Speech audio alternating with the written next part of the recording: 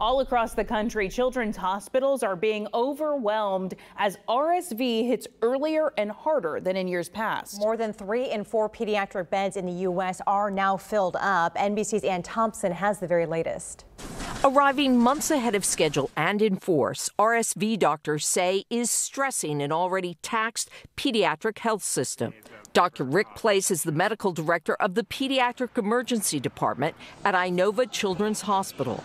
The number of patients coming into the hospital are really putting an extraordinary strain on all of the services from the emergency department up to the inpatient services. The hospitals are at or above capacity, and the emergency departments are seeing double volumes from what they were ever seeing before COVID.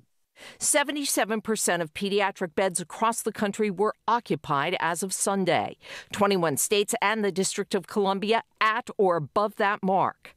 At Rhode Island's Hasbro Children's Hospital today, capacity is 125%. What is 125% capacity like? We do see children in hallway beds. We sometimes see them in our ambulance bays in chairs. Sometimes some docs even just go out to the waiting room and try to see some kids in the waiting room. Brian Mata rushed his 7-month-old son Beckett to the hospital last week with RSV. When he's getting better and his fever goes away, we think it's over, it's gone, and then it comes back again, and it's just like hitting the restart button. While wait times at many pediatric ERs are stretching into multiple hours, doctors advise taking your child to the ER when he or she has to work to breathe. They are dehydrated and or lethargic to make sure you get good care from a system under pressure. Ann Thompson, NBC News.